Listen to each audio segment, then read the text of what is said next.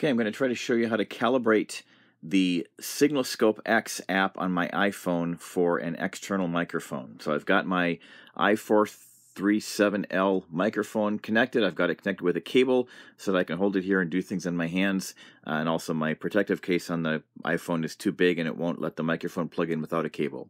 So I'm going to open up the SignalScope app, and it will take a little bit of a second for it to start up.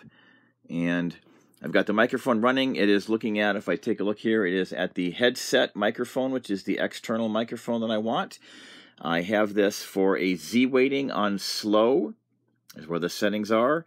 And I can double check down there. I've got a Z weighting, slow, and I'm just measuring the simple sound pressure level. So if I want to calibrate, what I do is I go click on the little microphone icon in the upper left-hand corner, and it gives me a bunch of options.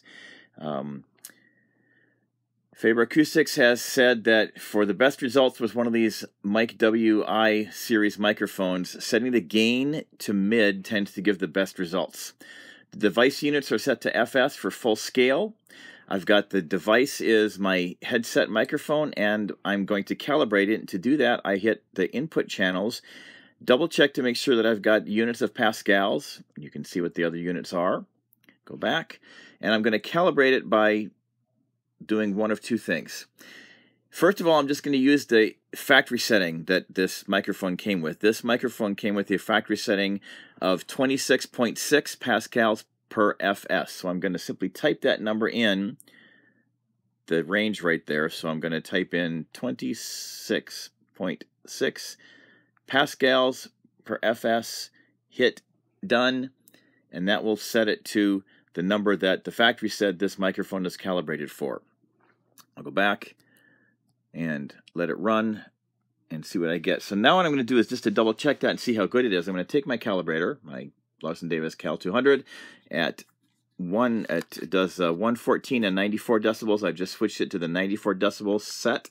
I'm going to put the microphone on the holder, put it in there and make sure it's nice and tight.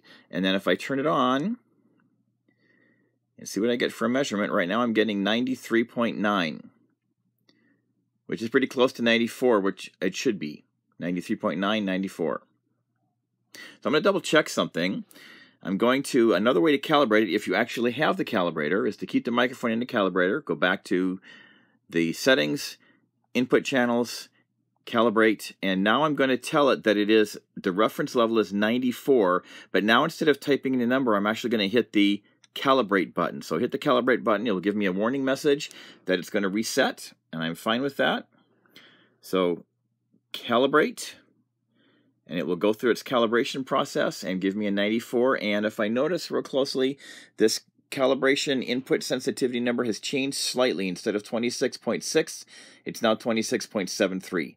I have found that this number tends to wander around a little bit if I test it in different locations, different temperatures, different times of day. I will get a slightly different number. That's why calibrating it is very useful. But if you don't have a calibrator and you've got an external microphone, an iPhone, and the Faberacoustic app, you can just type in that sensitivity number and it usually works pretty well. Go back, done, and I'm reading the numbers, 94.1, 94.0 when I calibrate it. If I change the calibrator to 114, then the number should change to 114. And the device looks like it's nicely calibrated. All right, there's calibrating a external microphone with my iPhone using the Faberacoustics app and a calibrator, or using the sensitivity information that comes with the microphone from the manufacturer.